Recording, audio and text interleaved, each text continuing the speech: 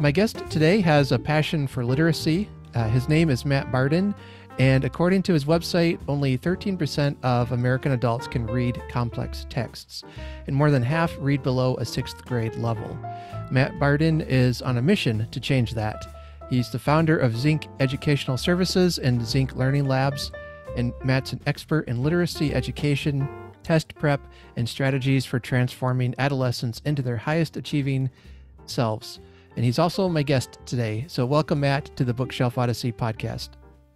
Good to be here. Nice to meet you, Art. Glad this worked out. We had scheduled a day before, but life being what it is, we're here today. So we're ready to rumble. Before we get to know you and get to know all that you're involved with, I like to talk to my guests also about books and reading, which I'm a big fan of. Sounds like you are too. So I have to ask, what are you reading right now, or anything you'd like to recommend to us? Yeah. So, I mean, first off, I got to say, honestly, I'm an extremely slow reader. I hear that from a lot of readers. And it's sort of like being an above average driver. The fact is that I know people who read really fast and actually enjoy it, but most people who comprehend well actually read slowly. But I can recommend, I don't read, shockingly, for someone whose life is dedicated to literacy. I don't read, a book a day or even a book a week or sometimes a book a month. But I went on a big Kapuscinski jag recently. Have you heard of Ryszard Kapuscinski? Mm-mm. Oh, I have okay. not. Boy, are you lucky to hear this and your listeners. So a friend of mine turned me on to this guy. He was a Polish journalist in the late 20th century, international journalist for the Polish newspaper. And he's, some of this stuff, I think he kind of essentializes certain cultures. And for our eyes, it's not always totally cool, but he's a brilliant writer. The book I recommend, both books I read by him were great. Travels with Herodotus, which loops in all of this ancient history and stories from Darius and Persian Empire and all this stuff, and also his own experiences in various parts of the world. And then the Shah of Shahs, which is about the revolution in Iran, and he was there in 1980. And, we all know a little bit about that, but then I got deeply engaged with that. I also just read Also a Poet by Ada Calhoun, which made a lot of best of end of the year lists. It's a really fun read if you're interested in New York City or sort of downtown culture in the later half of the 20th century. It's about Frank O'Hara, the poet, and her father, Peter Schjeldahl, who was an art critic. And then I got one more, which my wife is actually a writer, and she just got a advanced copy of a book called Monsters. Have you heard of this book? Maybe. It's about to come out, I think, and it's really interesting. Again, it's nonfiction. Okay. I'm blanking on the writer's name, sorry, but Monsters refers to people like Roman Polanski, writers or artists. Polanski, obviously a filmmaker, who are enormously talented, who you love their work, but they were horrible human beings. And so she's exploring the ethics of, well, what do we do about that? Are we just not going to look at Chinatown, ever again? Because right. It's unstinting in terms of looking at what they actually did or were accused of doing. So it's not for the squeamish that way, but she's a beautiful writer, and I always enjoy that kind of thing. Yeah. That one sounds really good. Yeah. Yeah. I like for Roman Polanski, I loved his film The Pianist. I think it was. It was a World War II film, and it's about a piano player kind of. That's the recent one. Yeah, right? that's one of his recent Adrian ones. Brody. Yeah. It's a phenomenal film. And then I later find out, like, I didn't know anything about the guy, and then I went, oh, yikes. Yeah. Really. How do I balance that now? Yeah. Yeah. Horrific stories. And also his own life story is horrific. His mother was killed in the Holocaust. his wife and unborn child were murdered by Charles Manson. Yeah. You know, but I don't know. I have a hard time wrapping my head around people doing the things he's apparently done. So, Hmm. but anyway, I think I'm going with you on the tangents here, Art. Oh yeah, no problem. It wouldn't be an episode if we didn't get off topic. So, Okay. I was thinking you'd mentioned you're a slower reader, and I was just looking up this book I read last year called "The Pleasures of Reading" by Alan Jacobs, Hmm. and it's all about encouraging you to slow down and read, and as you're reading the classics or reading whatever. Really, I mean, his point was just read whatever you're reading. Don't just be in a hurry to get through it, but slow down and savor it. And Right. you can, like you were saying, become more of a comprehending reader. Yeah. Yeah. And so Yeah. that's, yeah, You're teeing me up here. okay, well, perfect. Well, speaking of all that, someone who is very passionate about teaching literacy, what's, what's your life story? How did you get to this point? I know you started off as a teacher in New York City. Was it high school English? Yeah, I initially taught high school English and then middle school, a lot of everything, but always my license was English. So Mm. I did that for several years, and then I became a tutor. And as a teacher, it was always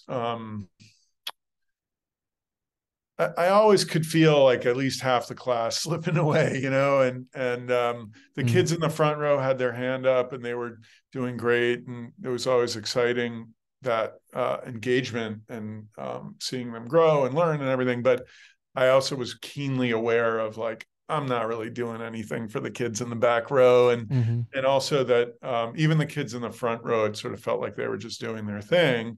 And then as a tutor, you're tasked with, first of all, you have the luxury of one-on-one. And Hmm. so there's just a lot less that can hide. And if you really connect with your student, you can really move the furniture around. And gradually over the years, I came to realize this real gulf between the haves and the have-nots in education Hmm. largely divide along literacy lines.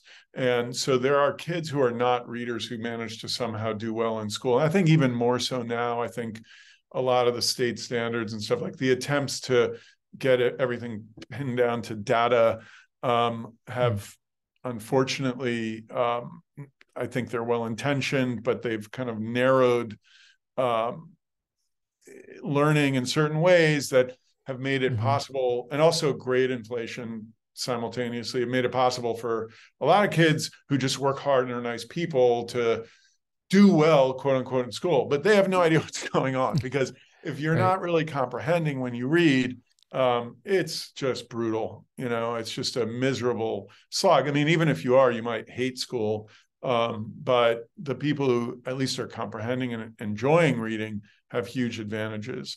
And so I started to figure out, with a lot of help, mainly from my business partner, Will Chancellor, who's kind of a genius, what's really going on when we read, and how do we help someone make the leap from not being a reader to being a reader. And you're talking here to an audience of readers, so I don't want to bore them to death, Art, because that's one of the real challenges of this work, is Mhm. most of the decision makers are in that 13%. So that number comes from a massive national study. It's about 20 years old now, but there's no reason to think that anything has changed.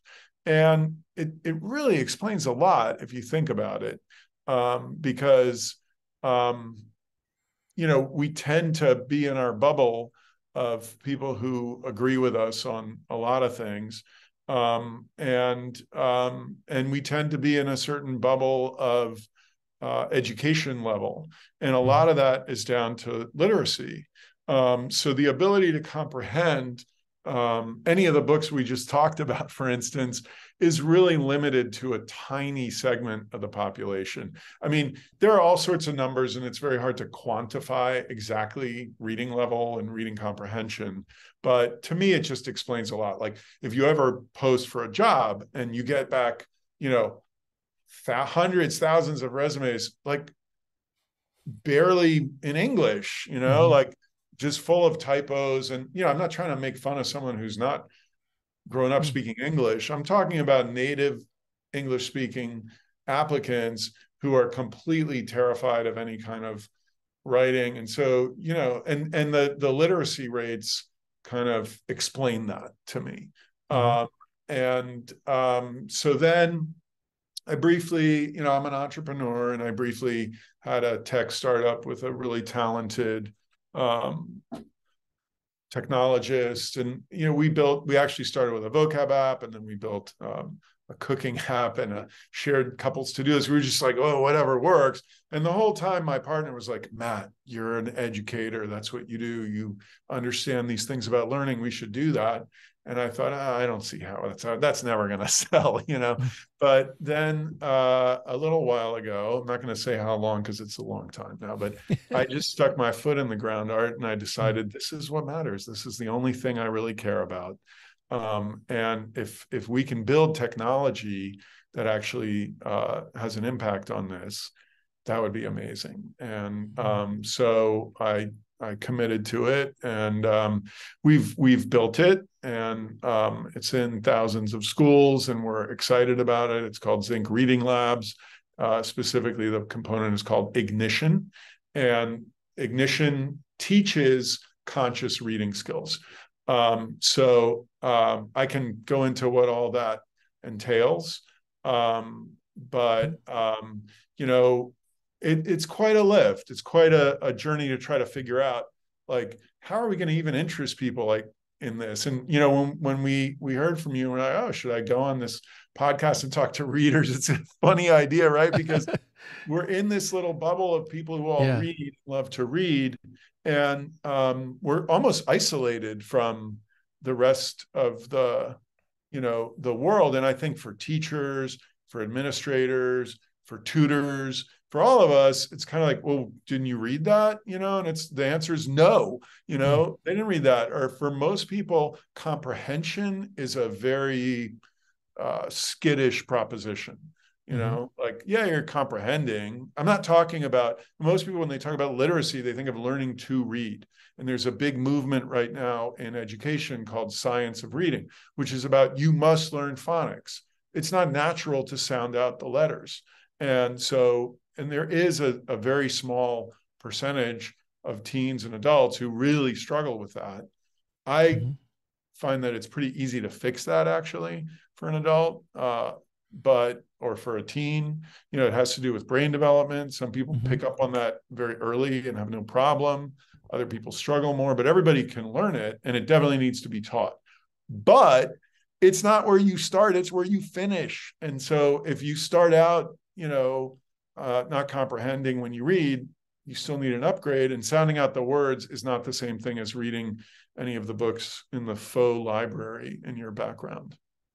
Yeah. What are you talking about? These are real. They're real somewhere. Yeah, that's right. It's, yeah, and that is something I hear a lot, even in just our community of readers, is that, even sometimes people will say, well, I read the book, but I can't remember anything about it. And then you realize I didn't comprehend that. Well, do you think that's because they didn't comprehend it, or because they did at the time, but then just forgot it? I think that's... Well, yeah, some of them, I mean, some of it is like even just recent reads, and, that whatever reason, it just didn't click, and maybe I went too fast through it or something. Right. Okay, cool. Let me give you my conscious reading explanation, because it's really a bullseye for what you're talking about. I think it might actually interest, especially readers who want to read more deeply. This is what you want to think about. So what is reading, right? Like, what is the brain doing when we read? Well, number one, it's turning these little squiggles on the paper into sounds. If they're not sounds in your brain, then they don't actually mean anything. I'm not sure how that applies to someone who's deaf. Mm. I think I've learned this and forgotten it, because there's something else that you do if you're not processing sounds when you read, but you're still connecting it to whatever it is your brain understands as language. And so if you don't do that, that's the science of reading, phonics, sounding it out. If you don't do that, of course you don't understand.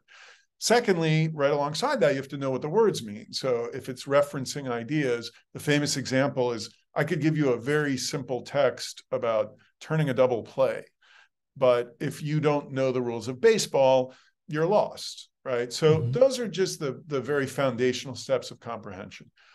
But on top of that, the house that sits on top of that, which is the real comprehension and the pleasure of reading, consists of what we call conscious reading. And there are two parts to that. Number one, zinking. Zinking means turning the words into images, ideas, experiences, meanings, right? And when we're reading, if you're reading a page turner, if you're reading Harry Potter, if you're reading something written on a middle school level or a fourth grade level, your brain doesn't read all the words. You just want to know what happens next. You might even skip whole paragraphs, right? But even if you're reading them, you're just scanning forward for the plot, things with a lot of plot that really carry a lot of momentum. That's what we do when we read them. Right? Now, if you're reading poetry or if you're reading something more densely written, you have to really be converting the words as you go. And the easiest way in are the sensory words. So within, and we call it zinking because there's no term for it. So obviously we made up that term.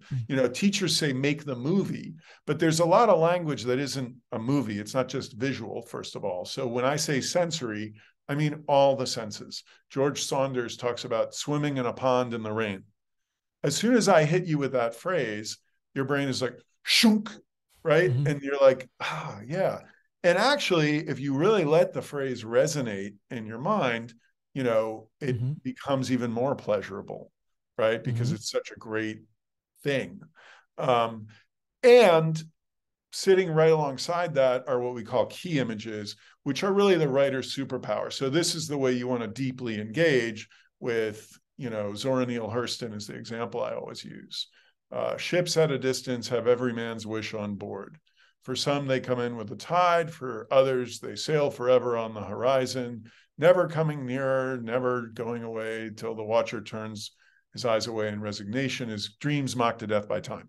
Well, the key image in that is the ships, right? So really, really imagine ships at a distance, right? Like let that image really form in your mind. What does it feel like to you? What goes with that image in your mind?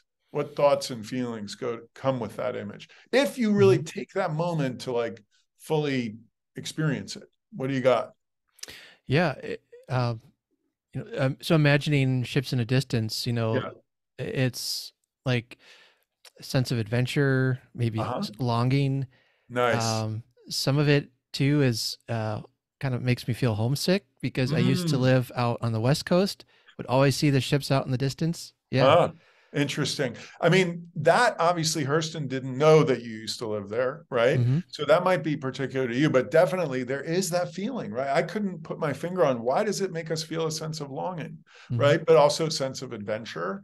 I don't know. I've heard a lot of different responses to that, but that's what great writing has, right? Because if she had said trucks on a highway have every man's wish on board, right?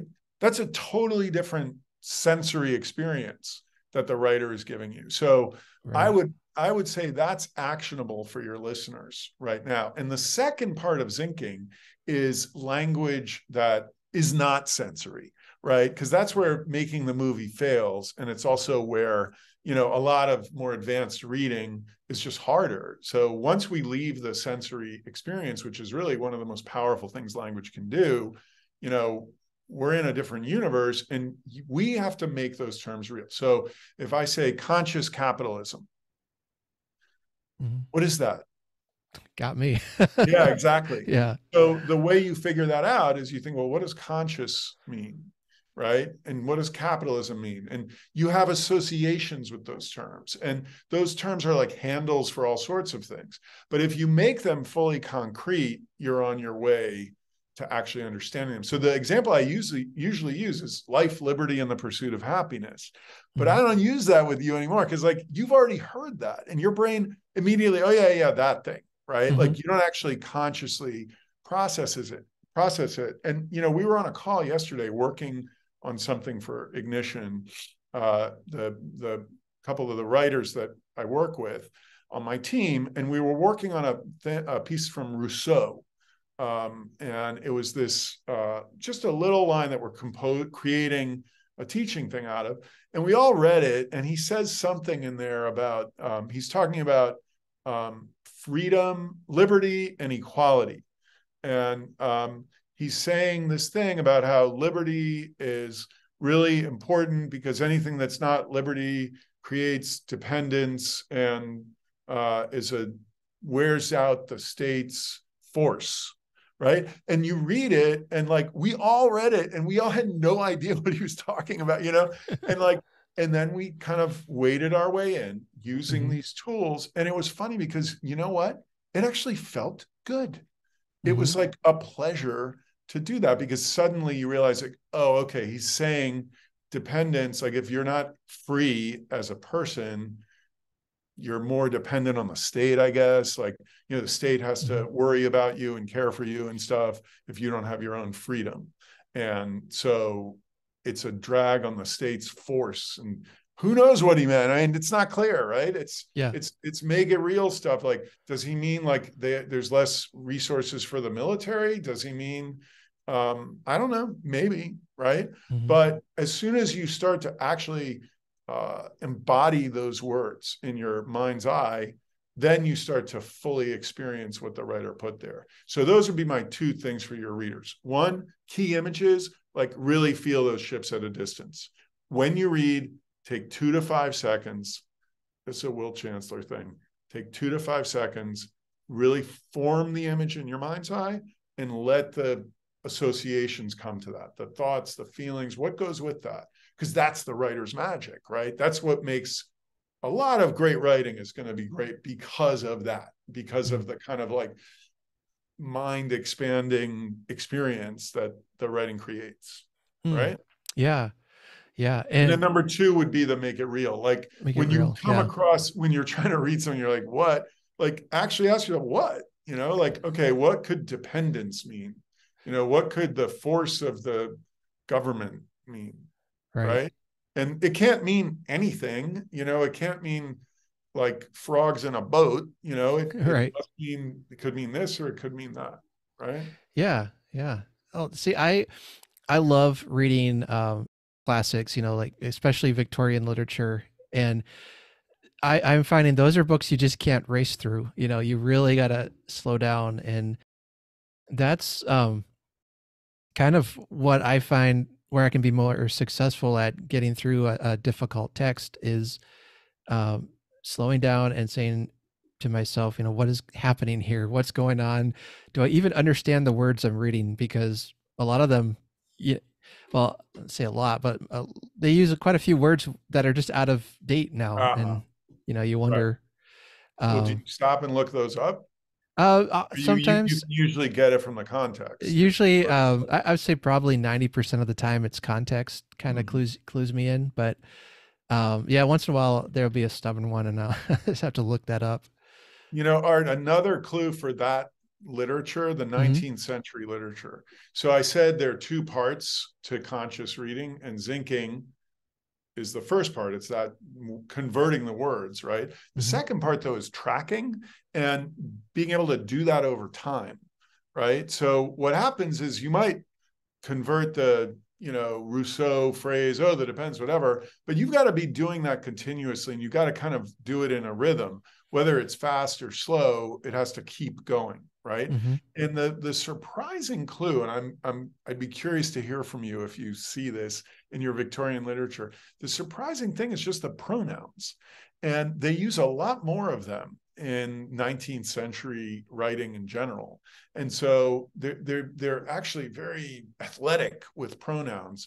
And I don't mean just like she, her, and they, them, and whatnot. I mean pronouns like this or that or which or thus, right? Like, and what I notice is kids just fly right by which led to blah, blah, blah. Well, what was the which that led to the blah, blah, blah?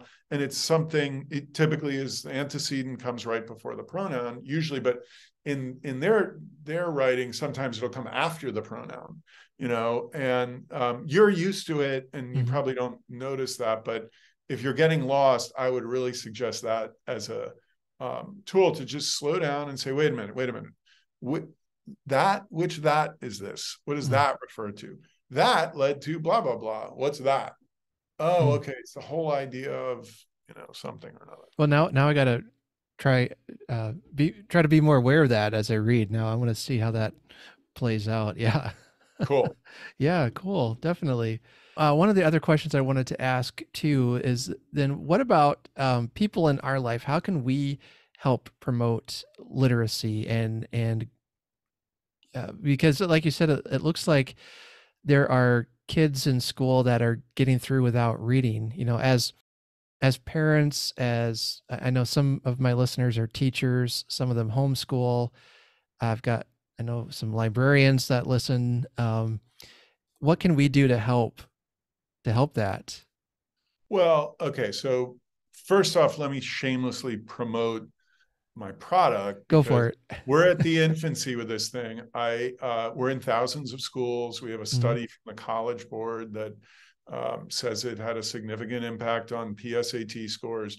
I think it's much better than when they did the study, but it's an effort. It's not an easy tool to use, but we do make it available to homeschoolers, to schools. We'd love to hear from anyone who's interested in any kind of partnership.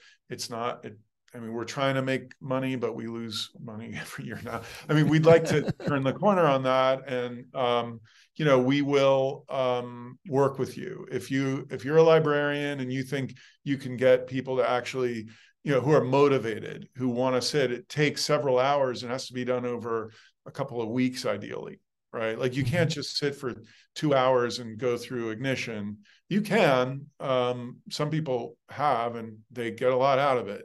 But basically, it's inculcating the skills that we just talked about that come totally naturally to you and me. So on a less self-serving level, to answer your question, I think the number one thing I would, and I'm not, I want to be self-serving here because I do think it's an amazing, amazing product and it will transform the world once we figure out how to get people motivated to do it. So also, if anybody has any ideas about that, you can shoot me an email, matt@zinclearninglabs.com, ZINC. But aside from that, what I hope your listeners are taking away from our conversation is, number one, just understand that if you're a successful reader, most people are not like you. They're not having the same experience you are. And so if you're trying to help someone, let's say you're, volunteering and you're tutoring a kid or an adult and you're trying to help them read something, use the tools we just talked about. Like, first of all, don't assume that they get it. I promise you they don't. Like, anyone who doesn't like reading, like, why do you like reading? I would say, because you can, like if you don't comprehend when you read, it's an awful experience, right? So understand, if you're trying to help someone else, it's probably the case that they're not experiencing it the way you do. And just give them the tools that I just gave you.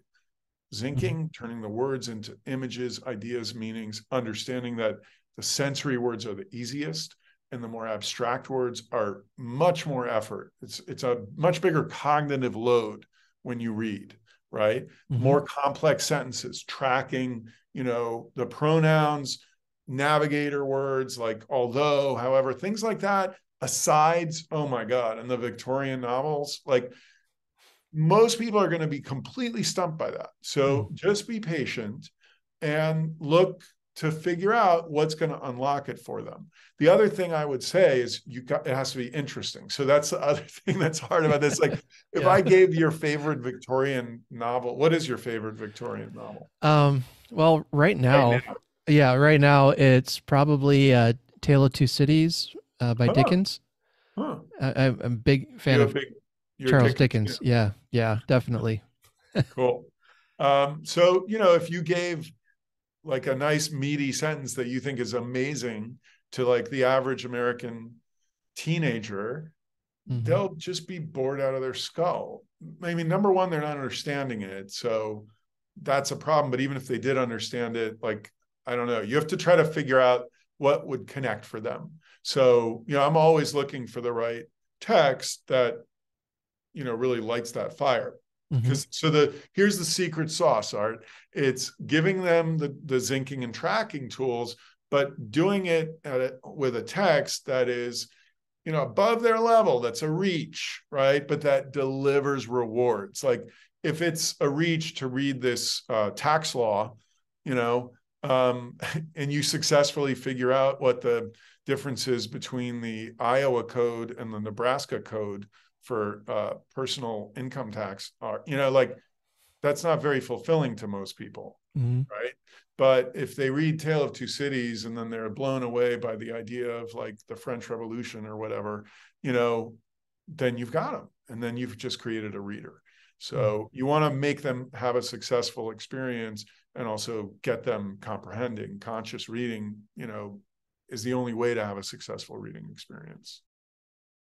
Yeah, no, I'm thinking of, the opening chapter of that book. It was the best of times, it was the worst of times, and it's just this whole page of contradictions like that describing the time period. And I'm curious as to how a modern teenager would approach that or I've think not about that. tried that with a modern teenager, honestly. So I'll let you know if I do. And Okay, what do yeah. you think? Do you think what's in it for them? I mean, it would depend. As a teenager, I would have firstly, I would have seen it as a challenge. Like, okay, this is supposedly good.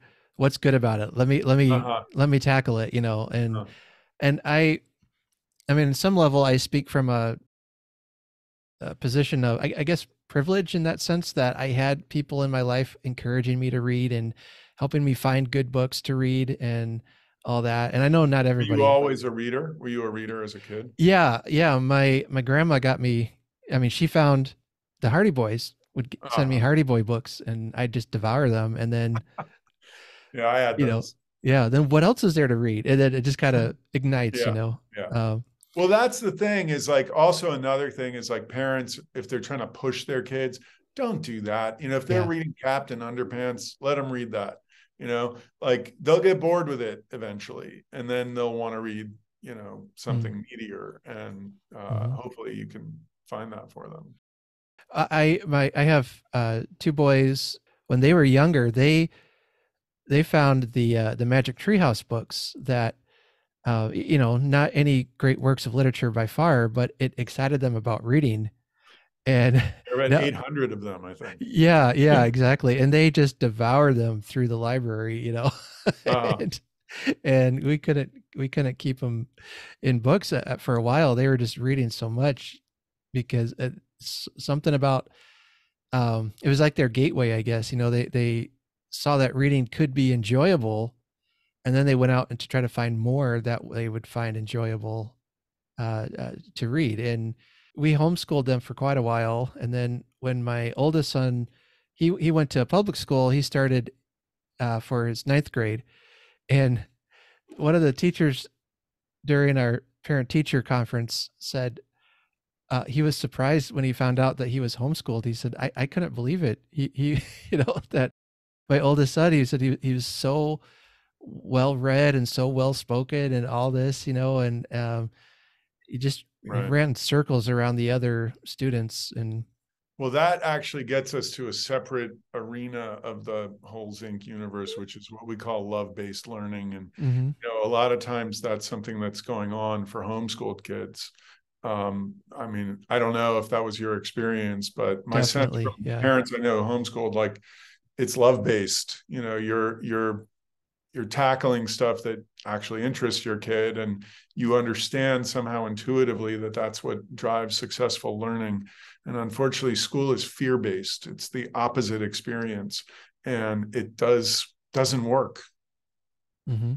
It's a bigger problem, No, but it really doesn't work. It works perfectly for pretty much no one, you right. know? So, and so when your kid got there, I'm sure it was a shock to him to find other kids who were like, oh yeah, I have to do this awful blah, blah, blah, you Yeah.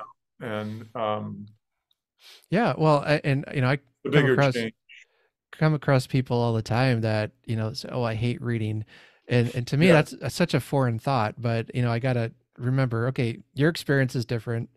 Yeah. And I I mean, it always, makes perfect sense. Like, yeah, do you like reading, I don't know, in a language you don't understand? I mean, that's too right. extreme, but Well, like, like I was just thinking, if I picked up like a car manual or something, like an engine manual, like this is boring. I have, and right. Or something about like cricket, like right. even the Yeah. best thing written about a sport that you don't know anything about.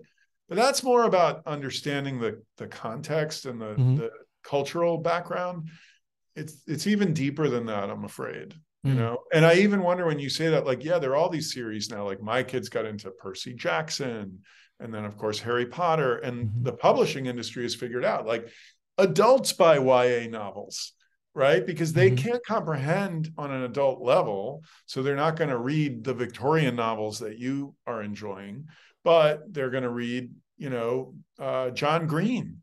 Like that's very popular because it's exciting, Hmm. interesting stories, addresses things.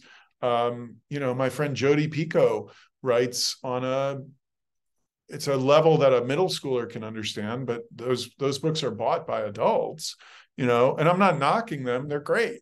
That's great. But in terms of your deepening of your pleasure and of your learning, I'm convinced that, like, I was like you, I came from a very literate background and people were giving me things to read and demanding that I read.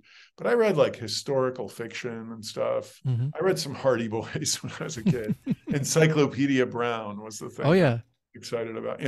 But I wish that someone had made me read, Dickens or uh, anything more advanced in high school, because I think it's really good for your teenage brain art. Hmm. Um, and I think it would have made me smarter to do Mm. that. And so I try to do things like that now, even as an adult. I try to read things that are hard as long as they're interesting, you Hmm. know.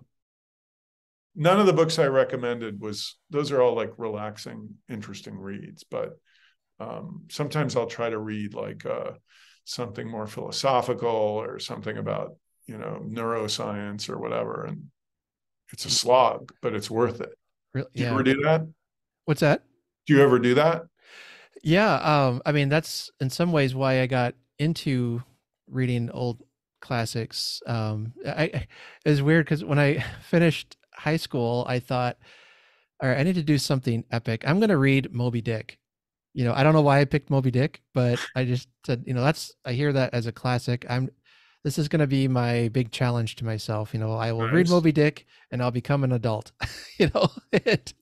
and yeah, it took me about 2 or 3 months to get through that book, but I made it and didn't always figure out what was happening, but I like to push myself. And so that kind of, I enjoy that process of pushing myself when I read, Mhm. and that, okay, this is really easy to understand. So what else can I read? What Mm. else can I go? Were you able to impart that to your kids at all? I think so. At least two of them. My Uh-huh. my daughter is still struggling with finding the joy of reading that we have. But she's in eighth grade right now, and her um, English language arts teacher, she's teaching literature this semester, and I mean, she's had him read. Oh, what were some of them? She read a couple of Ray Bradbury short stories that she really enjoyed. Hmm. There's a couple other young adult novels she read that she really enjoyed, and I could see her getting passionate about those stories. Some of them had really sad endings, and she said my whole table was crying by the end of the story. Wow. but Wow. but they were engaged with the story, and and I was so excited to hear that. I'm sorry you had to cry, but you got so caught up in the story that it moved you. That's neat. Yeah, I mean, crying's good. I don't think that. Honestly, I was an English major in college, but I didn't really become a reader till after college. Yeah. In a certain way. I mean, I read. Obviously, I had to read and stuff, but it was like kind of a chore. And then I didn't Hmm. realize like.